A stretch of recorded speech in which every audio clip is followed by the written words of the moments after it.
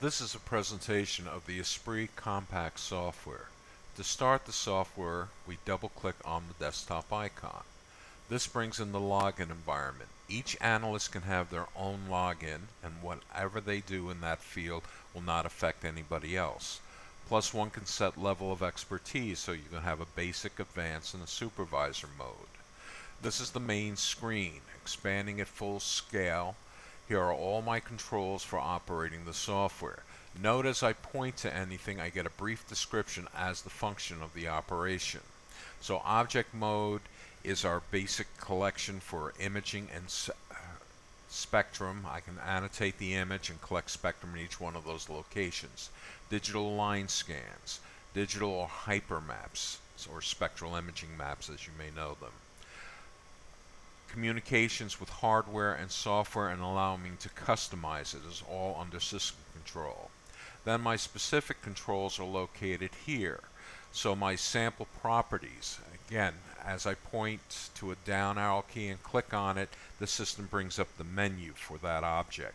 We only go one level deep on our menus. So this allows me to set my prefix for the day, also any descriptions I want. I can also add any other annotations such as operator name or time of data acquisition or a specific key code that may be important to the operation. I can also preset that I'm coding the sample, let's say with carbon. So the system will automatically know to strip out the carbon peak when we go into quant, or I can set up a correction for that if I'm coding with carbon and analyzing for carbon. And that will show you in a later movie. OK clears out that and saves that panel. Microscope is the communications with your microscope. So every time we collect data, we're picking up the current magnification, the KV, and the working distance. So this is automatically saved with the data for you, so you don't have to worry about inputting that information. Scan is the control of the digital beam. We can collect images from 100 on up to 4096 pixel resolution, and we match aspect ratios to the microscope. Typically most microscopes are 4:3 aspect ratio, but we also can handle 1:1, 3:4, or 5:7 depending on your microscope. The service technician at time of installation will set that up for you. So all you're setting here is the x-axis. The y-axis will be set up proportionally based on the aspect ratio. We have two video channels. Unfortunately, most microscopes only output one video channel. If your microscope outputs multiples, we can collect up to two at the same time. We have separate controls for image acquisition, digital mapping, and digital line scan. And in those controls, you have separate controls for dwell time, or pixel averaging, and line averaging.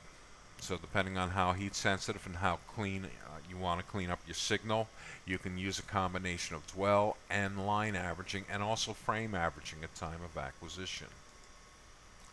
EDS is the communications with the X-ray detector. Your actual throughput will vary depending on the model of system you have, but typically you'll have one or two choices in here, not usually all these. Basically what you're setting is your throughput or shaping time. This is for your optimum operation for your system. The key thing to realize for that particular throughput, whether you're counting at one count or whatever the maximum is, you maintain resolution, efficiency, and calibration over the entire range. Maximum energy, you're really setting your EV per channel. We collect 4,000 channel spectrum at all times.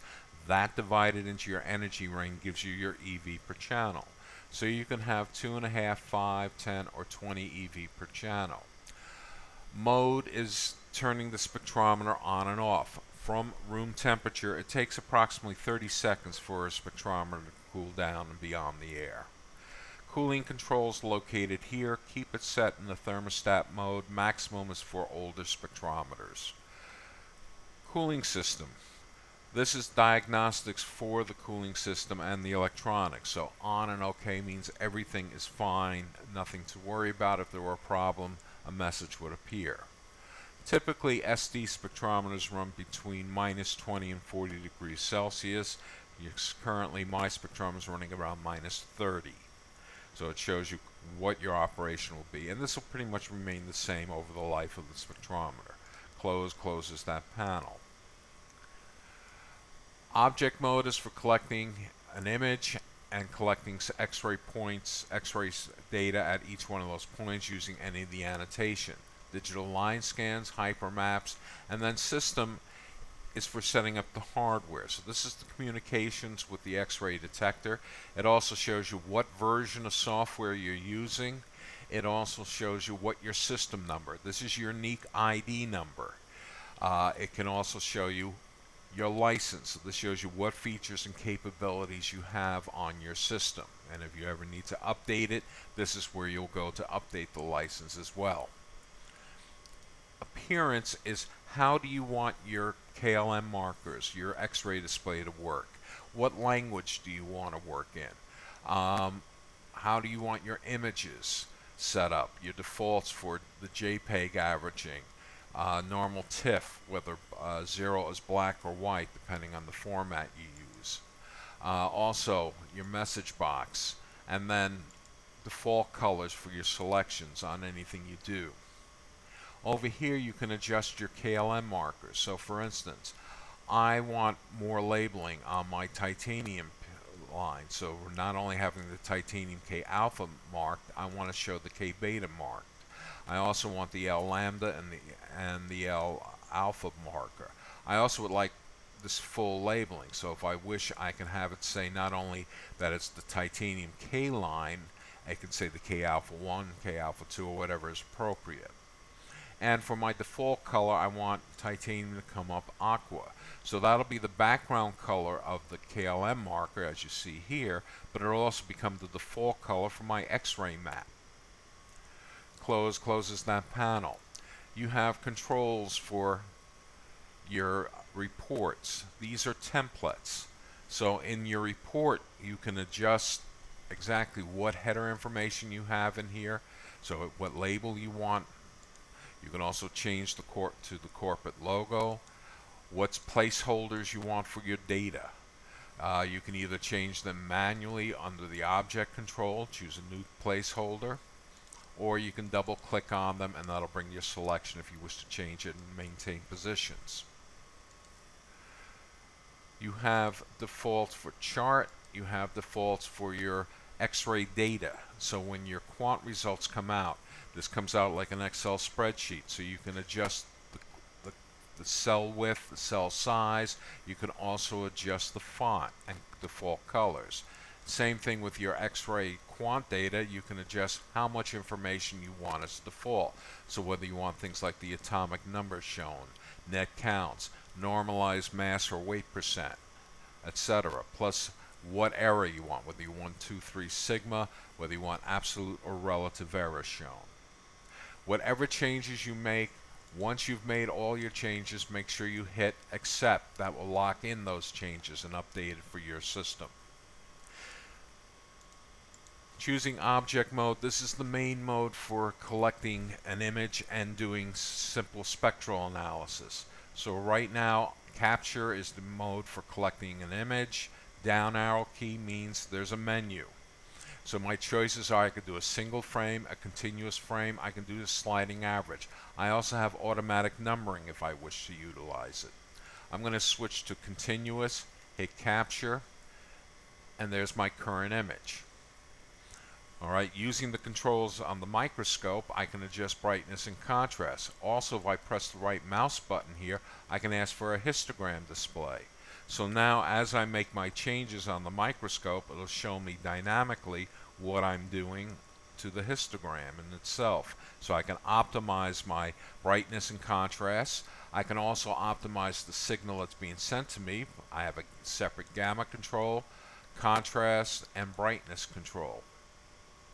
But this is all after the fact. You have an auto contrast and brightness, and neutral resets the defaults. I can then increase my frame averaging to clean up, my line averaging to clean up the signal. So I have a nicer looking signal. Once satisfied with that, I can simply hit stop and it'll finish the frame, and there's the area I'm going to collect from. To collect spectra, I'm going to use my annotations here. So I have a series of annotations. So if I can put a box up and say I want to collect data from that box over there. I can say put an ellipse and say within that region over there. I can use a polygon so I can handle irregular shapes. And I can do a series of points. So I can say I want to collect the spectrum at this location and this location right here.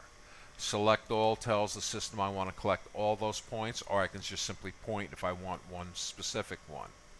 Under the acquire, these are the conditions for which I can collect X-ray spectrum. So again, pressing the down arrow key brings up the default menu. So we can do what's called automatic mode. There's 3 modes: fast, precise, exhaustive. Basically what we're setting here, this is an automatic preset count. Fast is 100,000 counts within the entire spectrum, precise is 300, and exhaustive is 1,000,000 counts. So irregardless of count rate, it's assuring you I'm meeting minimum statistics. Manual is just that. Keep collecting until I tell you to stop. Live time, real time within the system. So whether I want to base it on clock time or with the full dead time correction. Counts. I can select my own default region. So let's say I wanted to collect just based on counts within my iron K alpha peak. I can set that range and set the number of counts I want everything to be collected for. Automated quantification. With this on, the system can either continuously or post-acquisition automatically do an identification and quantification for the data that's there. You can select other methods available to you. So there's a wide variety of methods open that you can utilize on the system.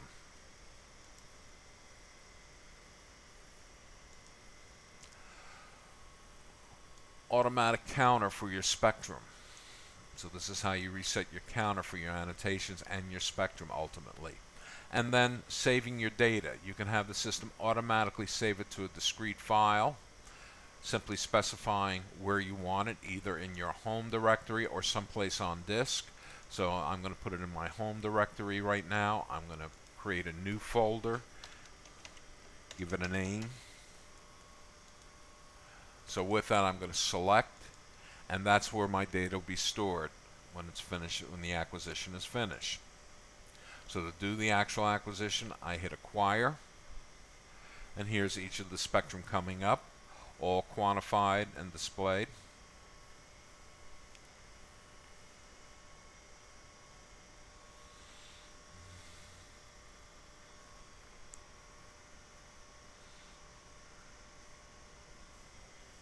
And currently we're working at about just under 40,000 counts a second. So each spectrum is taking about 4 to 5 seconds to collect to meet minimum statistics. So with that, when we finish acquiring, using the roller ball, I can expand and contract, place the cursor anywhere I want on the display to expand or contract about that location, simply by clicking. Currently I have all of the spectrum overlaid. I can come in here now and I'm going to, using properties, I can turn on the legend so that we can see which spectrum is which. Clicking the all button, now as I point to any of these spectrum, it just shows me the single spectrum. And at this point, this spectrum here came from this box over here. This spectrum came from the ellipse over here. This spectrum came from the polygon. This spectrum from that single point. And this spectrum over here from this point. Clicking all immediately resets the overlay. I can select all the data. And now I can set up my report. So again, going to the in and out control, coming over here, I can say let's add this to report. It automatically brings up my report. There's my image with all my annotations, my 5 spectrum overlaid, and my quant results in an Excel spreadsheet, also showing the average, the standard deviation, and the error for the analysis. And as I do more analysis, the system will automatically append this report. X closes that down. Anytime I want to see the report again, I can go to the in and out control and simply say show report. For your spectral manipulations, you have the usual. You can expand and contract about the roller using the roller ball by simply clicking on the area of the spectrum you want to expand on. You can pick up an axis, move it up and down, both horizontally and vertically along the axis. Clicking on the right mouse button in the background, you can bring up properties, which allows you then to choose between log, square root, dynamic scaling if you're comparing multiple regions. You can also dictate whether you want the grid on or off, things of that sort, automatically. Automatic vertical scale can simply be hit at any time and expands both, optimizes both the horizontal and vertical axis for you. If we're satisfied with the data, it has already been saved to disk for me, so I don't need to do anything else. If I want to move to a new area, I can now move to a different area and collect a new analysis.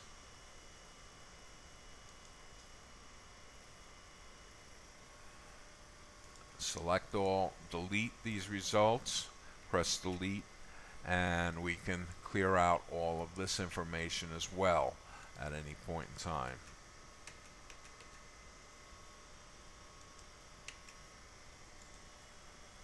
So with this, again, I can choose if I want to do an overall area. I can do something like that. And now hit acquire. Remove the previous spectrum. And again, it automatically updates the range and all the other data. With any set of KLM markers, we have the periodic table tool. So if I want to manually do the identification, I can do that myself. You can simply click on any KLM marker, it brings it immediately up onto the display for you. Alright, pressing the right mouse bar, you get a more extended label. So if you, for this particular application, if you want the full Greek alphabet, alphabet on the system, you can turn that on and off, and you can turn it all for everything at the same time, like so, simply by clicking all. And you can extend it. Any changes you make in here is temporary. If you want the permanent changes, you must make them an appearance. Alright, with any set of KLM markers, we can do dynamic scaling. This takes into account background, so we can look at the markers that they're counting full height on all the peaks and ensure that that's the only thing we're seeing to, that there's no evidence of an overlap present. If I do clear, that clears all the KLM markers on the display. For identification, you can simply click on any marker at any time, bring it up. Utilizing this control, I can move up and down an atomic number following Moseley's law. I can click on multiple markers at any point in time. If I wish, I can go to Finder, which is basically a computer assist, which means I can either point to the peak, it shows me what the possibilities are, or using the right mouse button, I can scan the entire peak and look at all the possibilities within the area, whichever way I prefer. Clicking on that brings it up onto the display. Clicking on it again removes it, so it allows me to quickly look at different fits to see which one makes the most sense.